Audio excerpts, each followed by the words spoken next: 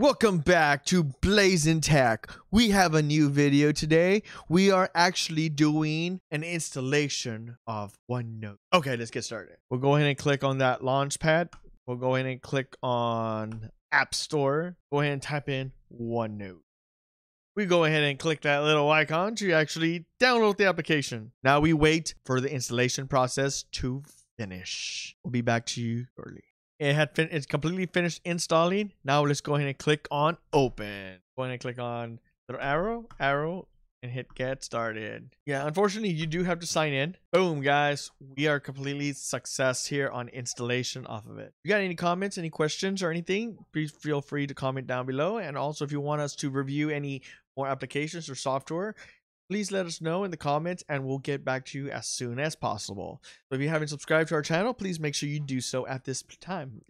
We would totally appreciate it. Also, you won't miss another video, so please make sure you turn on your post notification. We'll see you guys on the next video. Peace.